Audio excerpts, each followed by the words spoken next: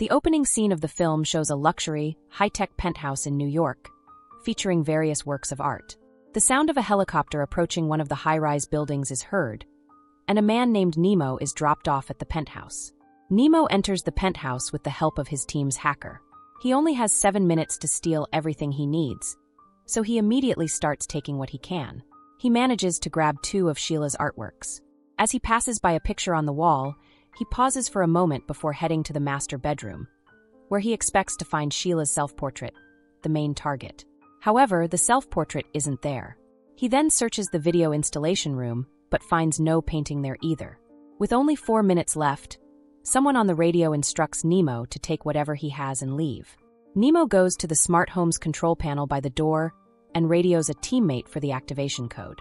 When he enters the code, an alarm blares throughout the penthouse due to a system malfunction, and Nemo is locked inside.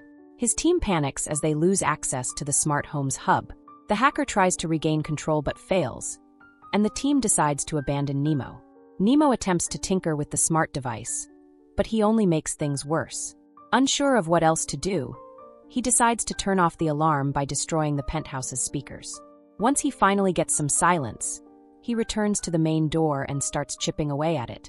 Meanwhile, the malfunctioning monitor causes the temperature to rise, making the penthouse unbearably hot. Nemo stops chipping at the door when he realizes it's reinforced with metal, and he leans against it in frustration. Desperate for food, Nemo scavenges the kitchen and turns on the TV, where he sees live video surveillance from various parts of the building. He eventually finds a room and decides to sleep for the night. The next day, Nemo hears a helicopter and rushes to see if it's his team, but he's disappointed when it's not. He notices an injured pigeon on the balcony and watches as it dies. The temperature continues to rise, and the heat becomes unbearable. Looking around the penthouse, he spots a square-shaped skylight. He begins pulling furniture to the center of the living room, constructing a tower to reach the skylight. Taking a break, Nemo washes up and discovers a mini garden in the living room. He pulls the garden hose from the soil, but there's no water. Left with no choice, he eats ice to quench his thirst and cool himself down. He then continues building the tower. The following day, Nemo draws and plans how to stabilize the tower so it won't collapse. While distracted by the live surveillance, he watches a cleaner eating by the fire exit staircase. He watches her for a while before attempting to use the smart monitor to lower the temperature, but it still doesn't work. In the kitchen, Nemo opens a can of food but cuts his hand in the process. He dips his hand in water to stop the bleeding and tears a piece of his shirt to wrap it. He searches the freezer for ice and rests his head inside, crying as he struggles to survive in the smart penthouse. That night, he watches the dead pigeon under the balcony tree while he eats. The next day, Nemo tries to open a locked door in the kitchen. When he finally gets it open, he finds a stash of dog food. Hearing water flowing from the garden hose, he rushes to drink from it and lays there for a moment, enjoying the coolness of the water. Later, Nemo takes bed and chair straps to secure his tower. He finishes building it and checks the skylight, but returns to the ground to rest. When resting, he obsessively watches the cleaner, whom he has named Jasmine, through the live surveillance feed. He grows attached to watching her, feeling joy whenever she appears and disappointment when the feed switches to another area.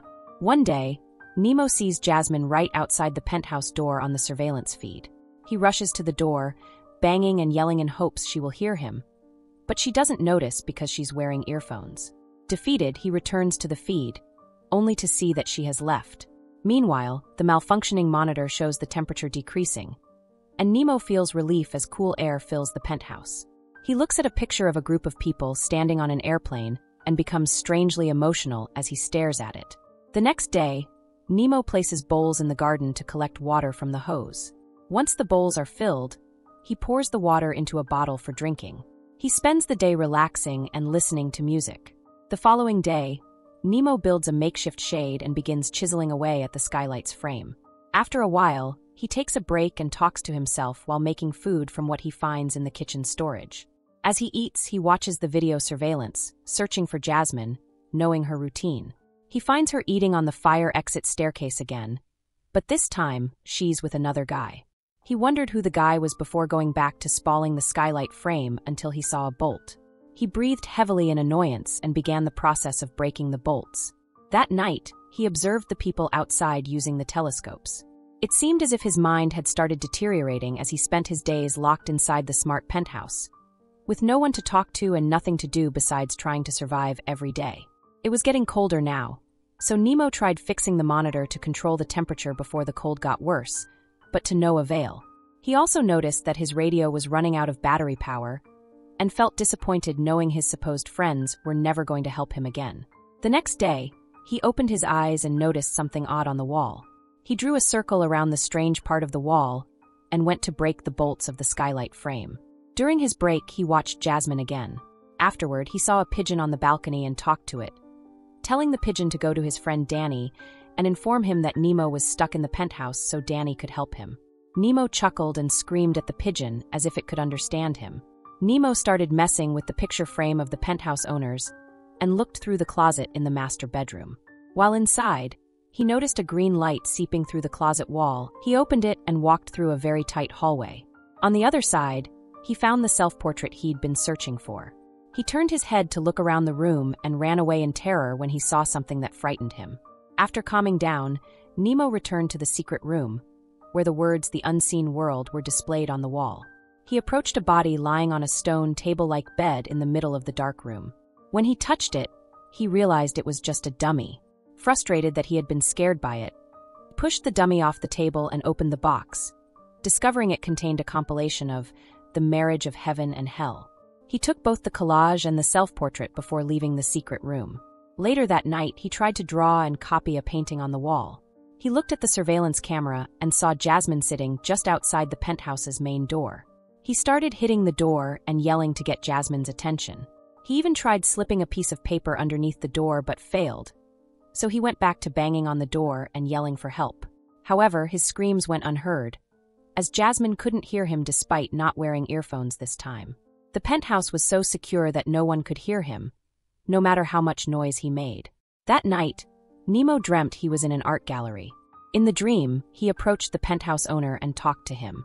He noticed Jasmine nearby. The man excused himself, walked toward Jasmine, and whispered something in her ear. Then, he introduced the puppet. The penthouse owner began talking about how humans are like puppets controlled by unseen hands. Nemo walked away from the crowd and left the art gallery.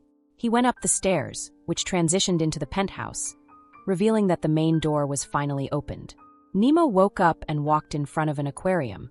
The next series of scenes showed Nemo going through his daily routine, making a wooden wrench to remove the bolts from the skylight frame, observing the fish, catching one and letting it die out of the water, drawing an eye on the wall and a spiral around it, talking animatedly to himself, drawing, rocking on a chair, eating the fish and removing bolts one by one.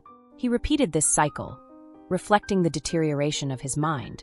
As he lost his grip on reality, Nemo became fixated on watching Jasmine through the security camera. One day, Jasmine looked directly at the camera, and Nemo convinced himself that she saw him. In the next scene, he talked to a painting on the wall, telling it he was going to set it free before pushing the painting down. He returned to work on the skylight bolts, managing to remove one, but he made a misstep and fell down the tower of furniture. That night, as he rested, he looked outside to see beautiful fireworks lighting up the sky. He then glanced behind him and saw Jasmine standing there, watching him. She silently sat in front of him, staring for a while before leaning forward to ghost her lips over Nemo's. Her hands hovered over his skin without touching him. Just as quickly as she appeared, Jasmine vanished, and Nemo laid his head back, knowing it was only his imagination. The next day, Nemo limped to the mirror, still nursing his broken leg from the fall. While tending to the wound on his lips, he hallucinated about the penthouse owner slamming his head into the sink. When he woke up, his nose and mouth were bloody. Looking up at the ceiling, he noticed a sensor. A ray of sunlight hit his drawings on the wall, and he used a magnifying glass to set them on fire. Nemo created a torch and triggered the sensors with it, causing water to pour down inside the penthouse. He rushed to the main door, screaming for help, hoping someone in the building would notice. But it was futile, as no one realized a smoke alarm had been set off in the penthouse. All it did was flood the penthouse and break the TV, meaning Nemo could no longer watch Jasmine. Nemo was later seen lying down, reading The Marriage of Heaven and Hell. Outside on the balcony, the image of the penthouse owner's daughter and her dog appeared, silently watching Nemo. He was singing in front of a ritual site he had created near his drawings. The site included 2 paintings on either side of a small makeshift table, where he placed all the bolts he had removed. Nemo wrote a message on the wall near the main door, so when the owner returned, they would see it. In the message, Nemo stated that cats die, just like his cat did. Nemo sang as he climbed the tower once more. This time, all the bolts had been removed, so he was able to open the skylight. As he ascended the tower, the destruction of the penthouse was shown. In the final scene of the film, we see the tower of furniture Nemo created, and through the skylight, Nemo disappears. So that's it. Hope you enjoy the story. Follow for more videos.